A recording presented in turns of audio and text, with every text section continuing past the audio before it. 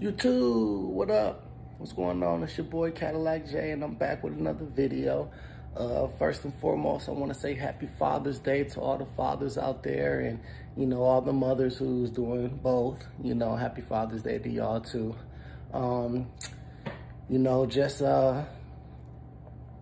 Just remember, today is about you. Today is your day to relax and make everybody go do everything else for you. But yeah, I appreciate all the hardworking fathers out there who get out here every day and make shit happen for their kids and everything. But today we have kind of a different video. A buddy of mine needs his truck started, put in his Expedition. So I'm gonna go over here and knock this out really quick. And then my uncle actually went and got some parts for the Saturn View. So we're gonna sorry, I lost my train of thought there for a second. So we're gonna get those parts. Try to get those on tomorrow. We're gonna go look for a bumper and the front and rear bumper for the truck, and just try to get it all situated and put back together. But let's go on out here, get the truck ready and everything, and then get over here and get the starter done.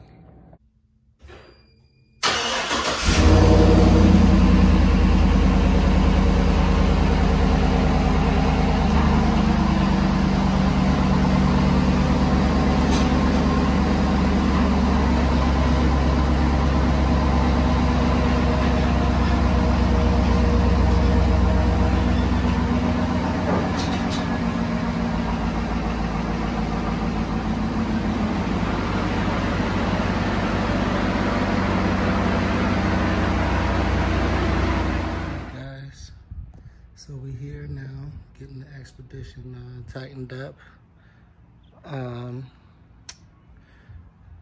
I have started already, so I get you guys caught up to speed. There's an 03 Expedition XLT. I jacked it up, put a jack stand under there, and I don't have the jack on, but it is right there, so just in case the jack stand give out or anything like that, I still have some kind of support. And this is tight, so there. All right, so first things first, you want to unhook the battery, which I did. It's like a little 8mm or something like that. It's really small. So I just used these little pliers right here, these little vice grips, and got them off like that. It wasn't that hard, okay? And then we come down here to the starter, get under the truck, okay? It's a little greasy up under here.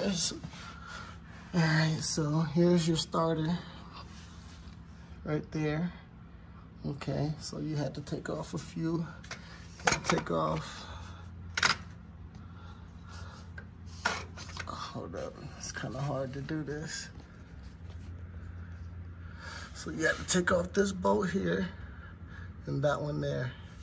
And there's one in the back behind these wires, back over there. And right there, you need to take that one off as well. Okay, those would be 13mm bolts, these three. And then this one right here, the smaller one would be a 10mm. Then there'd be another bolt on the top side. But this back one back here that I was showing you, that one actually has two 13mm on it. One is to hold it to the bracket or whatever.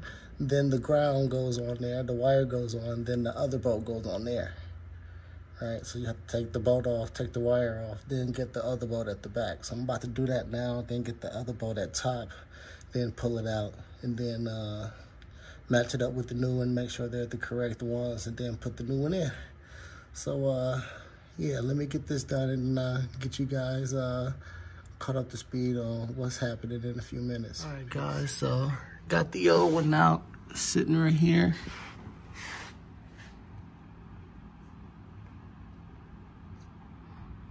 See that? So, probably the one that's been in the car this whole time since it's been, since it was made. Here's the new one right here. And there are my bolts. I took off. See, the new one came with bolts, so I don't need those bolts. That top one, this one here, is hard. It's hell to get to. So, what I did was I had to have both of my hands in there at the same time. It was very uncomfortable, but thank God I had the jack stand to where I can maneuver my way. But I had both arms in there, both hands. And I pretty much had one hand like this, holding the starter and the bolt. And I had the other hand turning the wrench, and I was keeping this thumb and this two fingers right here on the actual nut that's up there at the top. You can see it right there. I was keeping my finger up on it like that to keep it on there while I was turning it.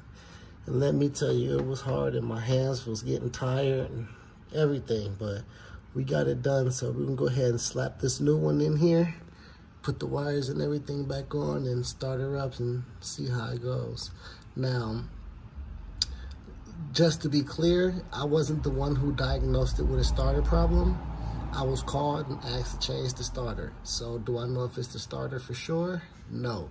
But if you call me and ask me to change something and you tell me for sure that's what it is, that's what I'm going to change. If it doesn't, if the problem still occurs after I change whatever I change, that would be on you, because you told me exactly what you wanted me to do. Call me, you say you want a water pump done, I'll change your water pump. Now, if your radiator is shot, then, and you didn't need a water pump, but you wanted your water pump anyway, I didn't know your radiator was shot, then I'm going to change your water pump. And then once we figure out your radiator is shot, then, hey, we're going to have to change your radiator, and you know how the game go. But, yeah, go ahead and get this new one back in and finish off my Father's Day before it gets too late. I was out in the garage doing it starter, so my phone overheated, so I wasn't able to finish my video. But pretty much to give y'all a basic rundown of everything that happened afterwards. Got the new starter out. I put the new starter in, and what I did was I put the bottom bolt on first. Threaded it in just a little bit to where it'll stick. Then I went to the top since it was loose and I could still maneuver and get my hand up in there, and I put the top one in. And then once I got the top one in, I tightened that one all the way down. And then, well, not all the way, I got it close to where it was almost tightened. And then I put the middle bolt in. Then I tightened them all down, put the wires back on, and the car didn't start.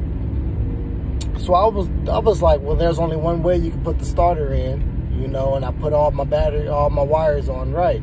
So I wasn't understanding what was going on. So I went to the battery, and I noticed that the battery had a lot of corrosion around the terminals.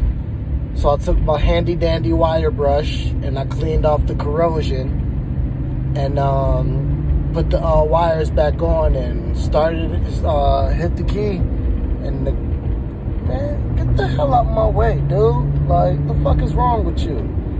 Started the key and the car started, I turned the key and the truck started right up.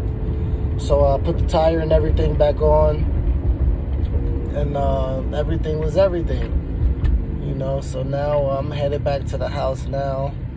I'm going to shower and then head over to my bro house and figure out what we're going to do for Father's Day dinner.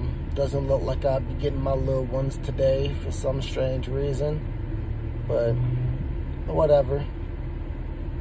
I don't need a special day to, you know, for acknowledgement of the things that I do and all of that. You know, I'll make sure I take care of my kids, you know, and I'll make sure they all good. So whatever, it is what it is. But once we get back over to bro house, You know, after I shower and everything, get over to bro house. You know, we'll pick this video back up. All right, go. Yo, what's up, everybody?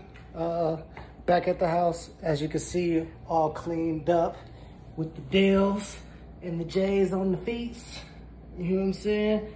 Just a little something light for Father's Day. You know, go kick it with my peeps. I'm not gonna be vlogging, so this is gonna be the end of the video. But once again, I just wanna touch on a couple of things. I just wanna say to all of my essential workers, we appreciate y'all, everything y'all do.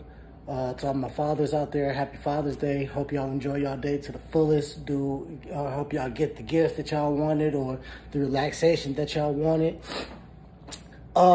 And to the protesters that's still out there protesting, because I can see on, you know, some of my social media platforms that a couple of people are out there still protesting. I appreciate y'all. Stay safe, you know, and you know, we appreciate that front line that y'all doing for us right now. You know, it's all love. Enjoy the rest of y'all day. Y'all have a great week, and till the next video.